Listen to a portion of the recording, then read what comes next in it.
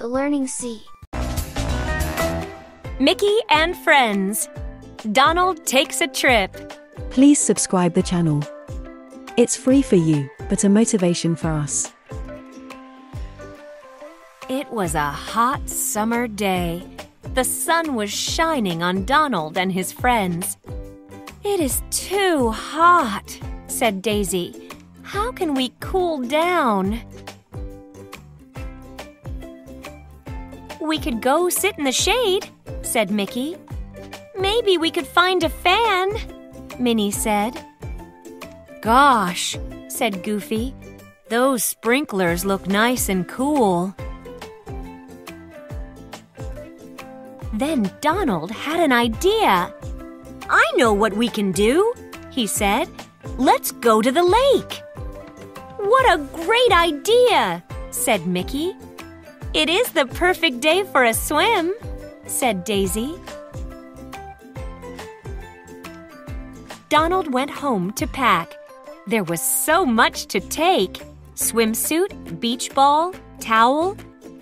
Donald loved the lake.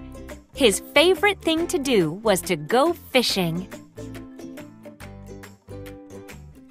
On the way to the lake, the friends sang songs and played games. When they got to the lake, the 6 friends ran into the water. "Ah," said Donald. The water felt nice on the very hot day. Soon they had cooled off. "What should we do next?" Daisy asked her friends. Minnie wanted to play ball. Goofy wanted to swim more. Mickey and Pluto wanted to play frisbee. But Donald had another idea. "Come on, everyone! It is time to go fishing!" "I do not think we can all fit in the boat," said Minnie. "Let's do something together." But Donald only wanted to go fishing, so he decided to go all by himself. Donald rowed out to the middle of the lake. He found a good spot and began to fish. Donald waited, and he waited, but his fishing line never moved. Donald was getting upset. Where were the fish? Then he heard a splashing noise. Donald turned around and saw a fish. He heard another splash and turned again.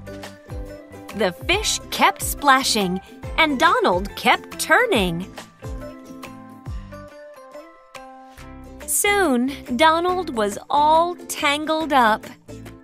Just then, Goofy swam by.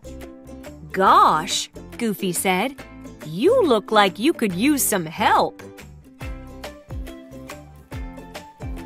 Goofy untangled Donald.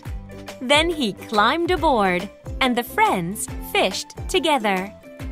Donald was glad to have Goofy along.